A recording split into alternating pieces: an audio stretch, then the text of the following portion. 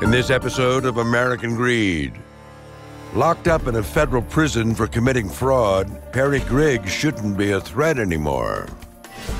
8 years in prison's a long time. I didn't think that we'd hear from him again. But this is no ordinary con man. This prisoner is prospering with a new scheme. From inside the prison walls, he was able to convince people he was a millionaire commodities trader and have them invest their money with a man in jail.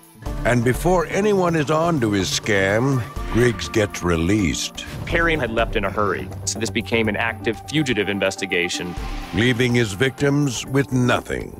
Our property is taken illegally. This actually rips the soul